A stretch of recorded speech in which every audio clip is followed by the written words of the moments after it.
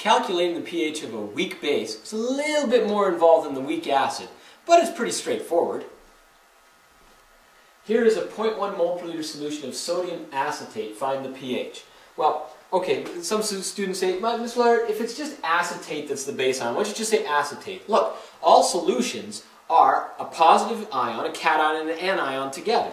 Now, the sodium is not going to be part of the reacting part of the solution, and so we just dissociate that off and keep the acetate ion. You can look on your acid-base chart on the chart that has acids down the left side and all the conjugate base ions down the right. You'll find acetate on there by itself, CH3COO negative.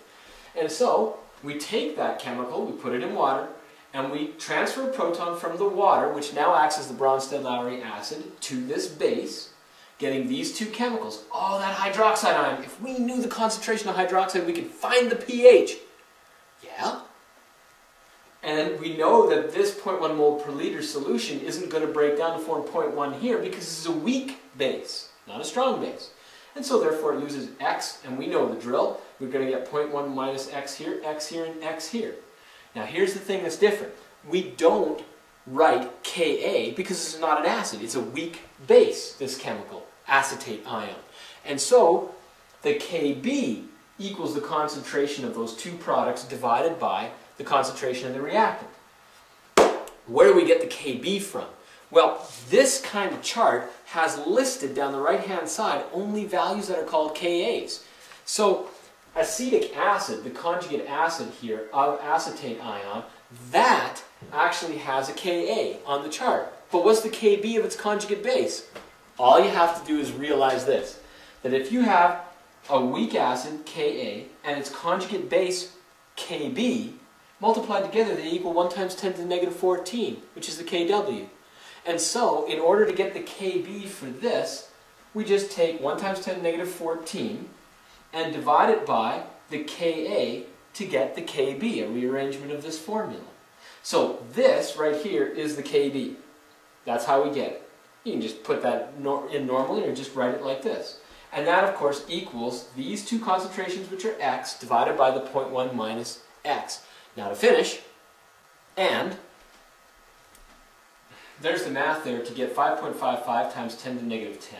That equals X squared over 0.1. I disregarded the X because if you take the initial concentration of 0.1 and divide it by 10 to the negative 10, you get a number that's way bigger than 1,000. So you can disregard X here.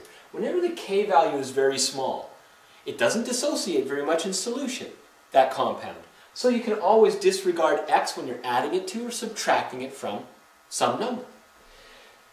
That times that, 5 times 5.6 essentially, times 10 to the negative 11. You take the square root to get X. What is X? Remember, X, now you got to be careful, X is the hydroxide ion concentration, not the hydronium, because we're calculating the pH of a weak base.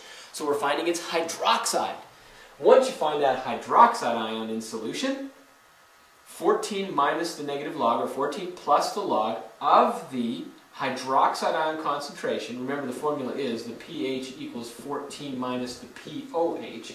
So this is the POH part here. There's the hydroxide ion concentration.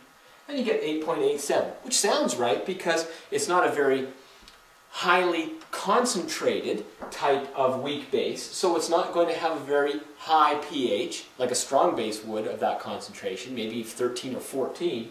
That's 8.87. Sounds good. If you got a pH of a weak base less than 7, you know you did it wrong. But I'm sure you'll do it right.